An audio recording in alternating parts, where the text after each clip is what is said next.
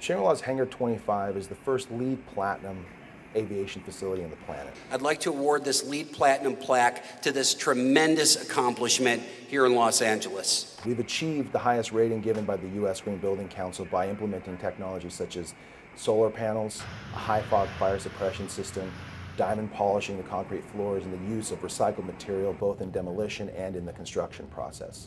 Working on Hangar 25 was unique because we learned a lot. We learned that putting the amount of solar that we put on to run this building and everything in it was a breakthrough. And that's going to translate to schools. It's going to translate to shopping centers, to office buildings. Hangar 25's solar panel array produces 110% of the required use of the building. That allows operations, ground operations of the planes to be totally taken off the grid. It also allows for the aviation industry to actually quantifiably lower their carbon footprint. The green space is important to commercial real estate because one, it's good for the environment and the planet, but two, it's good economics. I mean, at the end of the day, it's about the bottom line being black. To take the solar income that this planet was based on and drive it into building designs at the level that's appropriate, to make all of our buildings off the grid.